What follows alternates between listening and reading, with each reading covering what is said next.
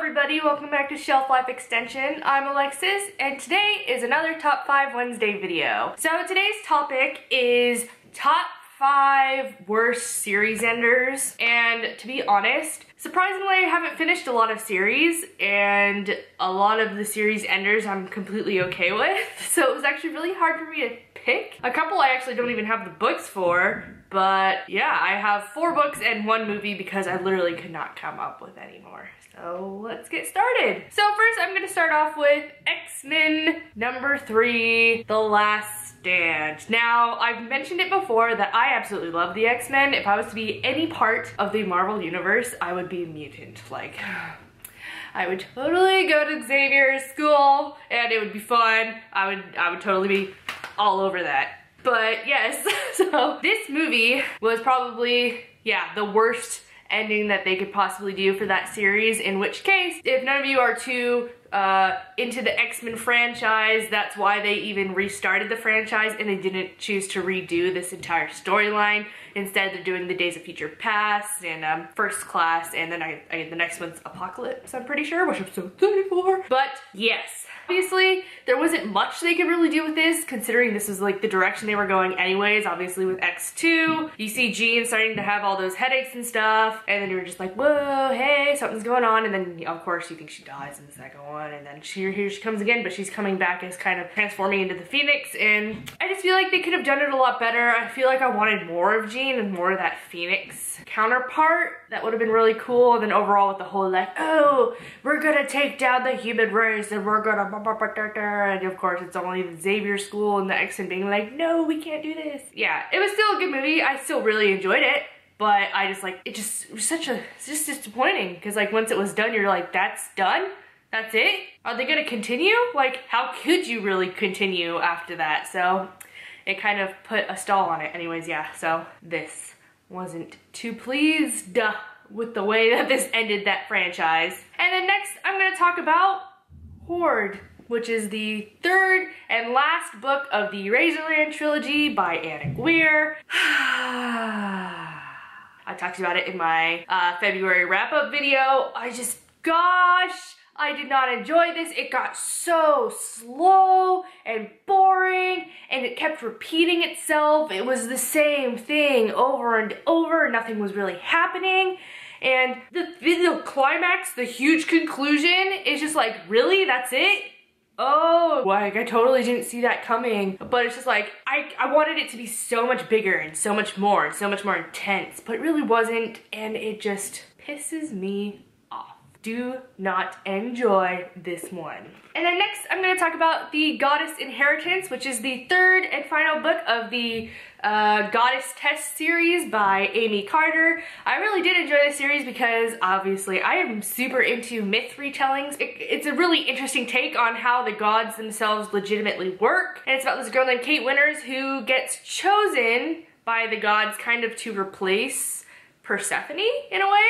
And so she has to obviously go through a series of tests before she can actually take up position in that spot within, you know, in Olympus and crap and stuff. And it's pretty cool. I actually really did enjoy this series, but I just really didn't enjoy the ending because I hate it when certain books do this certain thing, particularly in young adult, which I will get back to when I talk about the next 2 books on my list. But it's just, when books take this little thing and add it into their storylines, it really pisses me off because I just don't think it belongs there. Yeah, otherwise it was a relatively good ending. I expected it to be much more intense. It wasn't that intense. It was pretty cool, but it was just like, oh, okay, cool, that's it.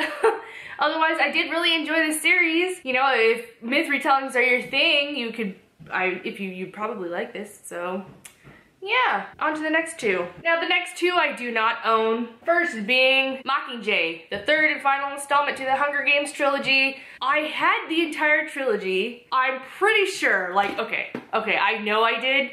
Shelby denies it, but I know I gave her Catching Fire and Mockingjay. I know I did. She's the only person I lend books out to, so I know she has them, but she has no idea where they are. You know, no big deal, because obviously that's been years. Yeah, like before I left the military, I'm pretty sure I gave those to her. So You know, no big deal. If I feel like I want to buy them again, I totally will. But for now, I don't honestly care. But as a lot of people might agree, that ending, what the hell was that ending? Ugh. That particularly, that last final scene, like, no. In my opinion, it felt like it took a shit on the entire thing because it was just like, oh, but now I have to watch my children as they grow up in this world, and it's just like, whoa. I could be totally getting this wrong, this has been years, but I feel like in the end, nothing really became concluded. It was interesting. I just didn't agree with that. And then lastly, it's gonna be Breaking Dawn from Twilight, because what the hell? Twilight, like, Twilight was okay. I can understand if you like Twilight. Twilight was relatively cool. But then, god damn it, Breaking Dawn. And here's where I'm gonna talk about why I really don't like Breaking Dawn, Mockingjay, as well as The Goddess Inheritance. Because it all concludes with them having children. Like, one, I don't agree with teenage pregnancy whatsoever. Two, I don't think it belongs in books, because a lot of the times, especially like with those books, like you could kind of claim like, oh, well, they were married and oh, they were in love. No. Like, that's cool. That's a cool message to send out, you know. Obviously, don't get pregs until you're married, you know, and committed to someone. That's fine. But it doesn't belong in young adult fiction, in my opinion, because there's no going forward beyond that. Oh, this is really hard for me to explain. Let's just say that teenage pregnancy is simply just a problem. One, why aren't kids smart enough that when they have sex in their teenage years to go to Planned Parenthood and get some birth control? Or hey, how about using a condom? Like, what the hell? It's not that hard to not get pregnant. Just saying. So I don't like seeing teenage pregnancies within books because it just pisses me off. A lot of times it's just like, oh, they're pregnant. Well, you had sex and you didn't take the precautions. So yeah, shame on you. It shouldn't be there. I don't agree with it, and I hate it when I see that in young adult fiction. I hope that made sense. I hope you could kind of see where I'm coming from. I know sometimes I just can't get it out right. That happens. That's what anxiety does to me. Like, I could write it out no problem, but once I actually try and like speak it, it doesn't necessarily work. That is what really turned me off about those 3 books, is because it's just like, oh, now there's a baby in the equation. Cool. I just don't think it belongs there. It doesn't belong there.